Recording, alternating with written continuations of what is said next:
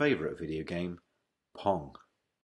To control his paddle, on the right side of the screen, Pager simply thinks about moving his hand up or down. We've removed the joystick altogether. Now that he's up to speed, let's increase the difficulty and see how well Pager can play with the Neuralink.